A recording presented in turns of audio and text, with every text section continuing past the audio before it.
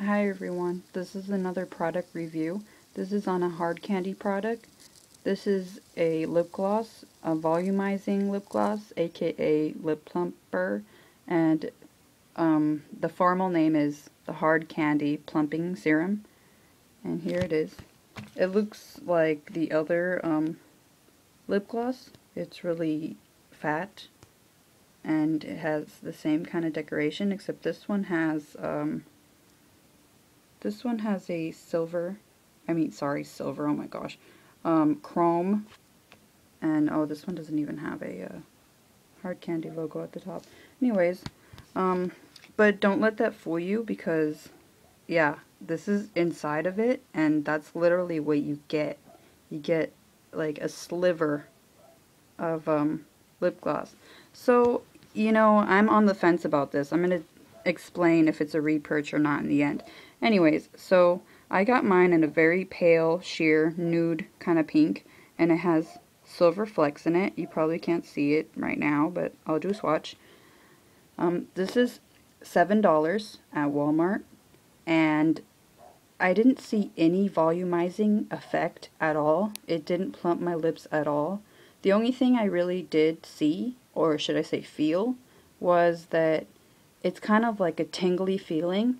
Other lip plumpers, the ones that actually work, have like burning, like peppermint or cinnamon.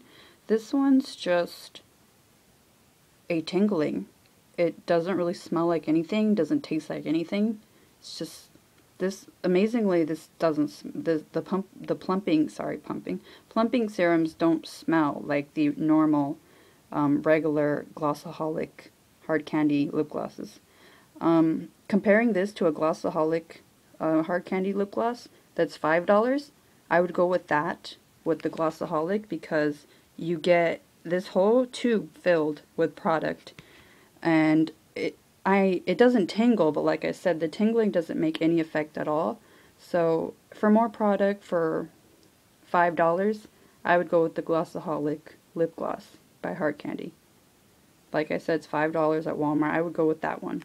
This one's $7. You barely get any, and I did not see any effect.